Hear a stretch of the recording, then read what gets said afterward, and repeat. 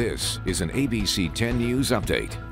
Good evening, I'm Kimberly Hunt in the ABC 10 News studio.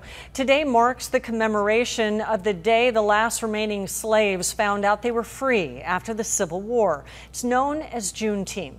Celebrations happen today in San Diego and around the country. Senators are proposing making Juneteenth a federal holiday. Several major companies are making it a paid holiday for their employees. The county is set to vote next week on 3 new policies addressing racial injustice. One would give the Citizens Law Enforcement Review Board authority to investigate any time a peace officer fires a weapon. Another would establish a new county Office of Equity and Racial Justice. And the third would be the creation of a crisis response team that would redirect mental health and homeless calls to clinicians instead of law enforcement. County supervisors will vote on these items next Tuesday.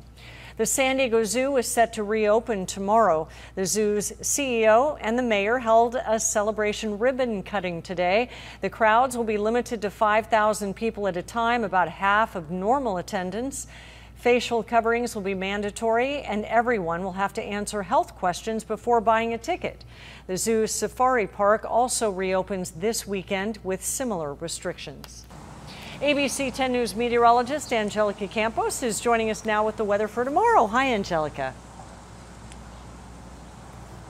Hi, Kim. And tomorrow is also the first day of summer. We start summer in the afternoon. Temperatures will average in the low 70s at the coast, 77 inland, but expecting a warm up next week coming up. I'll show you what we can expect.